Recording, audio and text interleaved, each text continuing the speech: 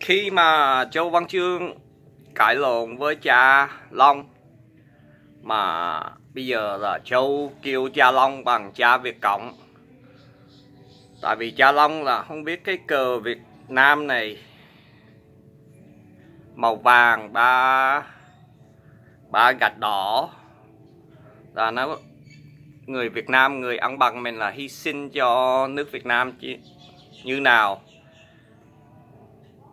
Má của má bị Việt Cộng chặt đầu tại vì cái cờ này. Mà cái cờ này là nó nói cái gì? Nó nói là mình là người Vietnamese American, là cũng là mình người Việt Nam, người Mỹ, người Việt Nam ở Mỹ. Okay. This is the reason why I fight with Father Long, which I call now Father VC, because he don't know the sacrifice, the struggle of the Vietnamese people for this yellow and three stripes flag of Vietnam before it, you know, before we lost the country of Vietnam. They don't know that my mom's mom head got chopped off because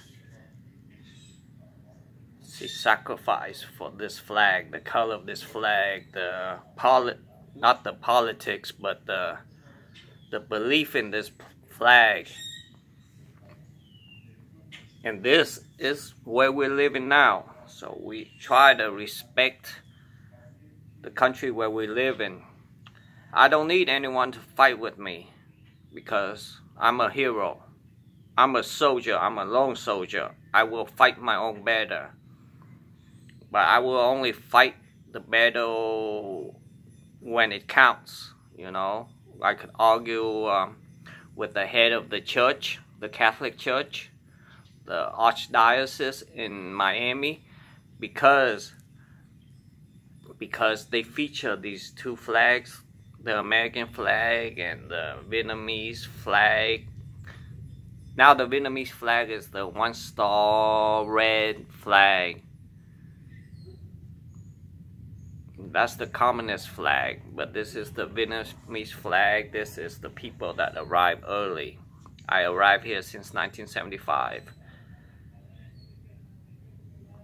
And I'm not fighting for myself. I'm fighting for the people that love this color of this flag. We are just saying that we are Vietnamese American. We are Vietnamese American. Okay.